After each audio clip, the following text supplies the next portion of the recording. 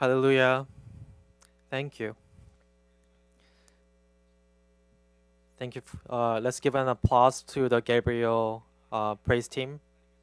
Do you know? Do we know God's love? Yes, through this beautiful praise, it was a truly touching praise. Through Hebrews 11, 13 through 16, today I'll give the message entitled The True Life of a Sojourner.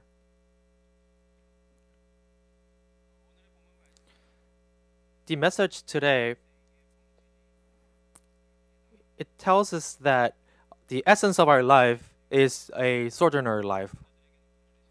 So all saints, we have somewhere to go. There's a place we have to be at.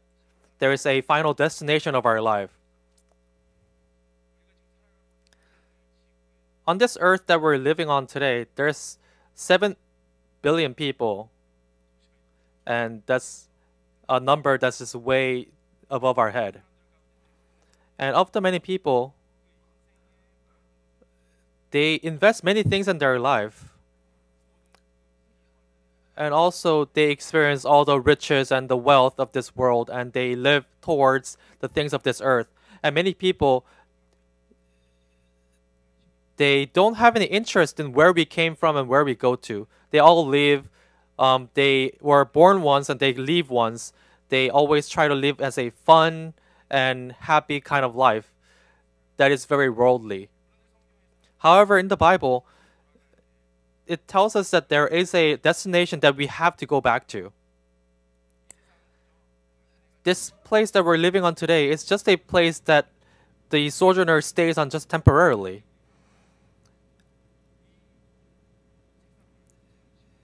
And if we don't realize that this world is somewhere that we temporarily stay for, then we lose our focus towards the destination. And also, if we face a disease or death suddenly, then we can't prepare for those. And that is why, through the Word of God, we should understand truly where we must go to and also live a life of sojourner so that we can go towards the true home, which is the kingdom of heaven. From yesterday and today, we had the service for our elder Daniel Lee. And as he is going back to heaven, we realize how short our life is. And also we realize that there is a place, a home that we have to go back to. And as we were doing the farewell service, and as we are letting them return, as we are sending him off, we were comforting the remaining family. But also, each of our saints, we observe how this is a path we must go to as well. And also, we realize that we have to live a life of faith. And that was one of the purpose of attending this service. Certainly, if you look at 1 Chronicles 29:15, it says, "For we are sojourner before thee, and tenants, as all of our fathers were. Our days on the earth are like a shadow, and there is no hope." This is something we all know. But we must never forget this, even at one moment. And through the message today, we must once again realize that we are sojourner, and let us be saints who go towards the eternal home. First, the saints on this earth are sojourners who one day has to go back to our origin or our home. To all people, there's a home. Many people have their home in Seoul, Busan, America, Japan, or Colombia. We all have our home. Certainly, it is my home where it is Hokkaido in Japan, and it looks like this. Certainly, we all think about our home and the beauty. We miss those. As we're living far away, there's a pain from living far away. And the people who are here should know how difficult it is and how much sorrow we feel from being far away from our home. And also, this home is somewhere we were born, and also a place where our ancestors were living for a long time.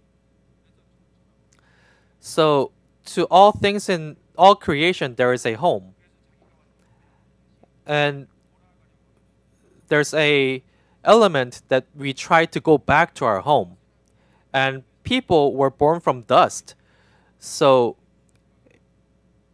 it is the principle that we must go back to dust as well. And that is the principle of our us as a creation.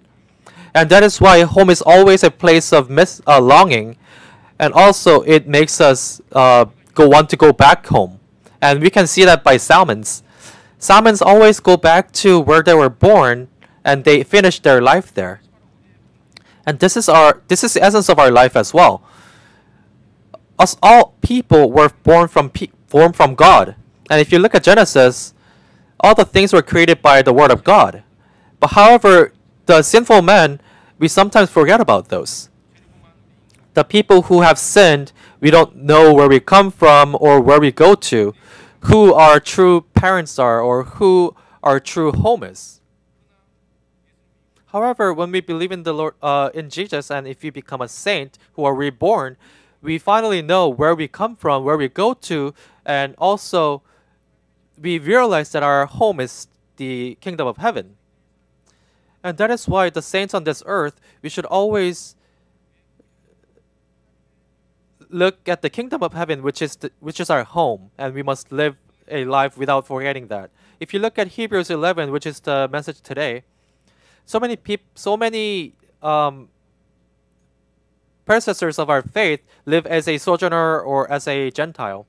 In Hebrews 11:13, all these died in faith without receiving the promises, but having seen them and having welcomed them from a distance, and having confessed that they were strangers and exiles on the earth.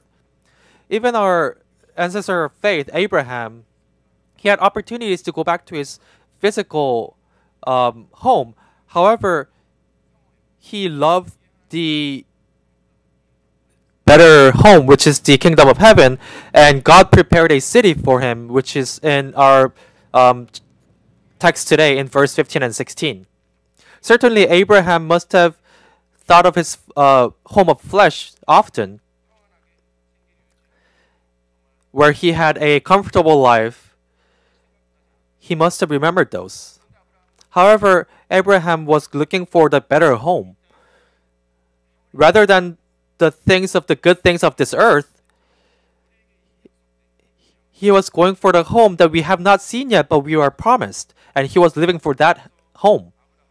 And that is why Abraham was able to live looking towards that home, and he was living his best life in whatever situation he was in. And he was finally able to be in the bosom of God. And that is the essence, the secret behind walking with God. Looking towards the heaven, which is our home, that is the secret to walking with God. And what kind of place is this home? This home is where we meet our Father. In our text today, the word home is patris in Greek, which is derived from the word patel, which means father or parents. So, home is a place where our Father is. Also, secondly, home is somewhere there's no death, sadness, or pain. In Revelation 24:1, it says, "And he shall wipe away every tears from their eyes, and there shall be no longer be any death, there shall no longer be any mourning, or crying, or pain. The first things have passed away." So this place of eternal joy and eternal peace is our home. So we always have hope, and we can live a life of faith. There is a place where we can always be with our Father. And that is why we can live on this earth as a sojourner. So in Colossians 3:1-2, it says, "If then you have been raised up with Christ, keep seeking the things above, where Christ is, seated at the right hand of God. Set your mind on the things above, not on the things that are on earth."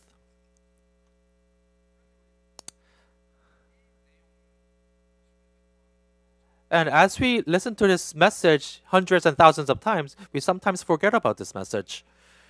As we are living on this earth, we face many obstacles, and we sometimes forget about the home in heaven.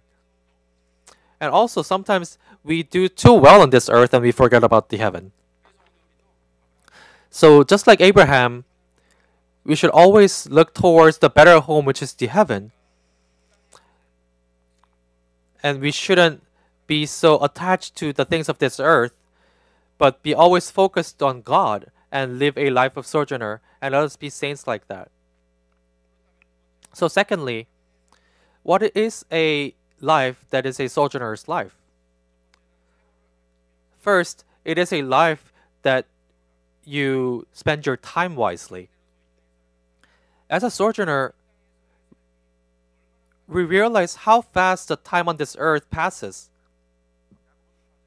If you look at James 4:13 through 14, it says, "Come now, you who say today or tomorrow we shall go to such and such a city and spend a year there and engage in businesses and make a profit. Yet you do not know what your life will be like tomorrow. You are just a vapor like that appears for a little while and then vanishes away." So it says the sojourner's life is just like a fog that disappears. Even in Proverbs 27:1, it says, "Do not boast about tomorrow, for you do not know what a day may bring forth."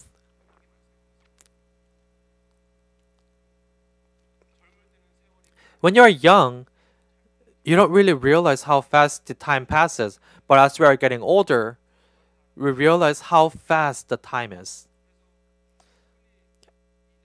And that is why we compare our age to speed, where if our 50, it is like 50 miles per hour, 70 is 70 miles per hour. I am still young, but I sometimes think that there is too little time in the 24 hours in a day. And sometimes I wish that maybe it'll be better if a day was 30 hours, where I can sleep a little bit more and work a little bit more. Also, especially nowadays with COVID, we also experience how fast a year goes.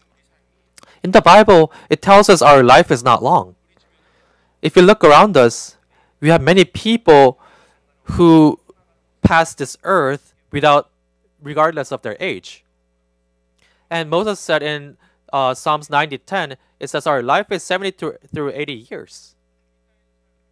So the life on this earth, it may seem long, but it is a life that is just like a shadow that is only seen temporarily. And that is how fast life is. So today, we had the service for Elder Daniel Lee today, and we see many of our brothers in faith and many of our saints as we are sending them off. As we look at how we are having that service, I received a lot of grace. I really realized how blessed life he lived.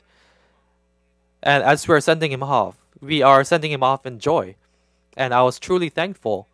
And also, it was a very blessed time. And I haven't seen this many times. So many people, as they are passing, I see that often in church. But in thanksgiving and in praises, we were sending him back to God. And I was very envious about that. Certainly, I don't really know the elder very well. However, he raised all of his children in faith and also left his inheritance of faith. And also, he was a example for our saints, and he was in church, he was praising in church, and he was very devoted to church. And it was a truly amazing scene. He met this word early in his life, and he lived his entire life in word. And it is a truly amazing life. And all the remaining family were becoming one, and they were in faith and in thanksgiving and in praises. They were sending him off. And it was a truly interesting sight. And our Saints Lee, the two sons, they were singing in duet. And it is a song that the elder loved before. And he was really depending all of their life in God, and they were giving him thanksgiving. And I noticed how much of a life of sojourner our elder lived. And also our saints, As we are sending him off in peace and in joy, I realize how much of a life of sojourner we were living. So our life today is very short. So we must spend our time wisely and also try to be fruitful and try to leave a inheritance of faith. Our life is short, so whenever we have this time today, we should really spend this time wisely. So today, with the time that God gave us today, let us not waste it in vain, but use it in thinking that it is a time that God let us borrow. And let us think how we can glorify God with this time that He gave us. And let us be saints who live a life like that. Secondly, sojourner does not get attached to the present in their life. So a sojourner's life is without attachment and without greed.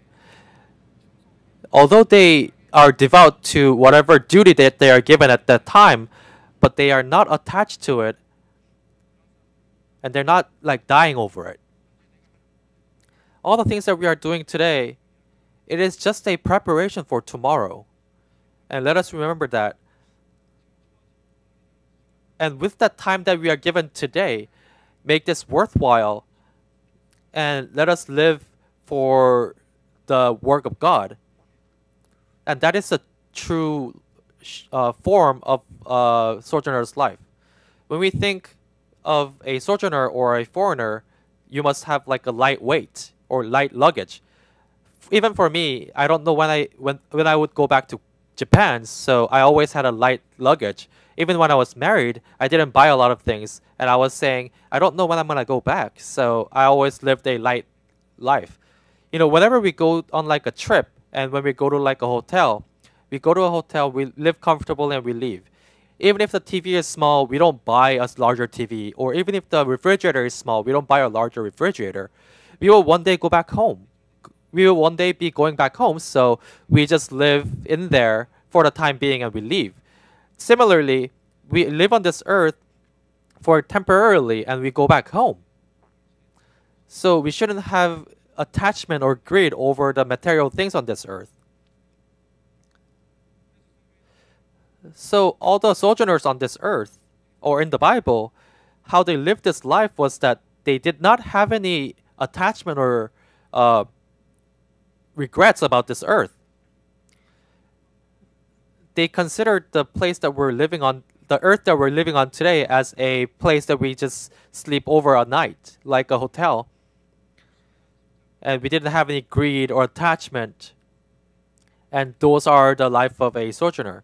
In Ephesians 4:22, it says, that in reference to your former manner of life, you lay aside the old self, which is being corrupted in accordance with the lust of the deceit. So even our saints here today we are only living here temporarily, and we're going back home in the kingdom of heaven. And we shouldn't forget about this even for a second. No matter how much wealth and glory we have in this earth, we can't take any of those home. No matter how good of a college you go to, you can't boast about it. No matter how good of a career you have or how much money you make, you can't take any of those. But this doesn't mean that you shouldn't make any money or live unwillingly on this earth. But just don't live a life that is excessive, but always live towards the kingdom of heaven. So 1 Timothy 6:17, it says, instruct those who are rich in this present world not to be conceited or to fix their hope on the uncertainty of riches, but on God, who richly supplies us with all things to enjoy. So we shouldn't fix our hope on the uncertainty of riches, but always live towards God and live a life of thanksgiving. Lastly, our third point, sojourner should have a proper idea of possession. In our life, we live in a space called world and time called the life. We are limited by the time and space. These are all the things that God created, and these are the possession of God. And as we are living as a sojourner, it is something that we are temporarily borrowing. So in 1 Chronicles 29:14 it says, "But who am I and who are my people that we should be able to offer as generously as this? For all things come from thee, and from thy hand we have given thee." So all the things belong to God, and we just return the things that we have received from God back to God. And he is truly showing a humble self. But how are people? We always try to say that, oh, this is mine. And we always try to keep it as our own. And it is a very sinful nature. And this is a greed, and this is arrogance. And this arrogance and this greed eventually leads us to death. And it says that in James 1:15. However, true saint or true sojourner is free from greed. When we have no greed in ourselves, we can truly give thanksgiving to God, and also we can look towards the kingdom of heaven in faith. If we have greed and attachment to this earth, we can't go to heaven. Secondly, it is someone who can give a absolute thanksgiving to God. No matter what we have or don't have, we can always give thanksgiving to God without anger or tears.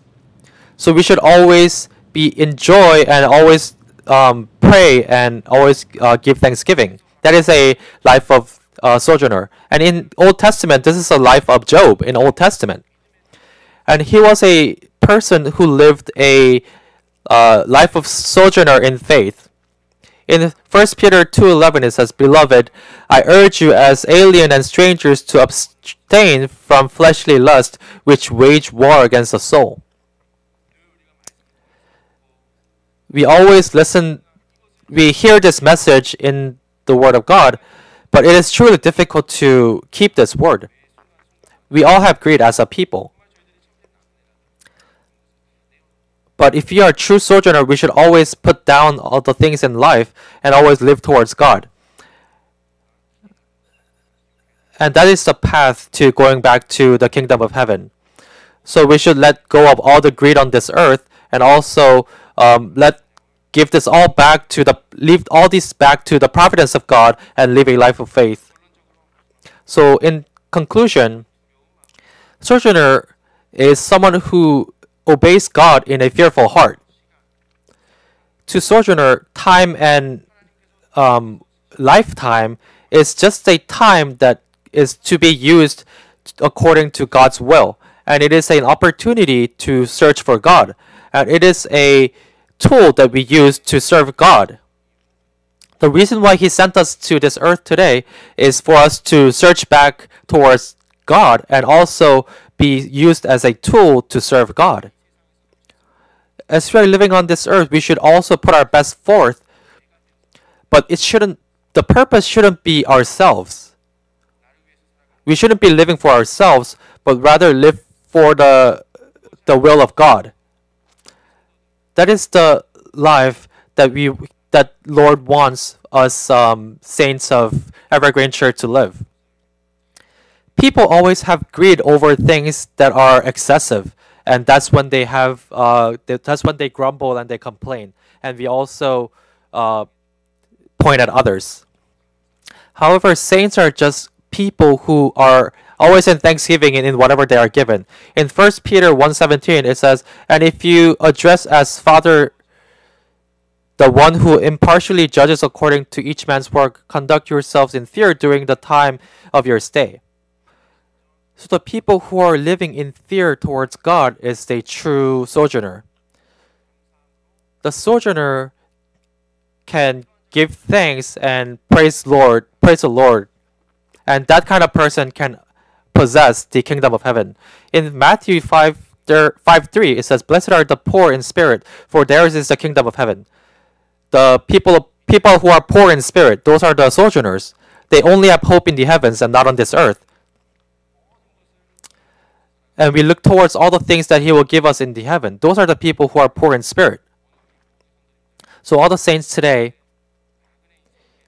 as you are living a sojourner's life, and as you are looking towards the kingdom of heaven, let us always live in a fear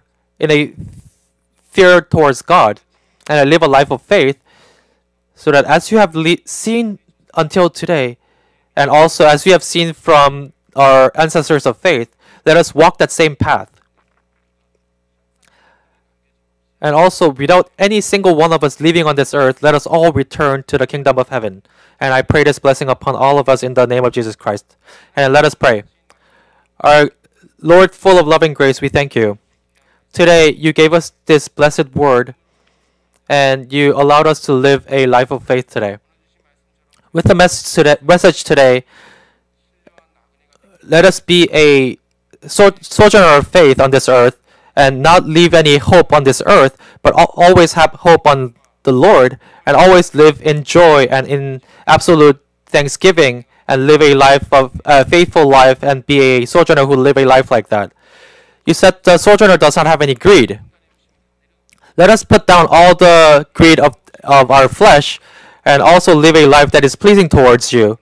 And also, whether we live or die, let us always glorify Jesus Christ, and always live a life centered in Jesus. And please guide us towards that kind of life. Also, at this time, in Thanksgiving, we give you this offering that we have prepared. Please remember all the hands that are giving. And as you have gave us all of these things, let us give this in thanksgiving and in faith. And wherever this offering is used, let your glory be the only thing that are revealed. And we believe that you will answer all those things we have prayed for. And we pray this in the name of Jesus Christ. Amen. Let's glorify the Lord with our applause. And let us sing hymn number 450.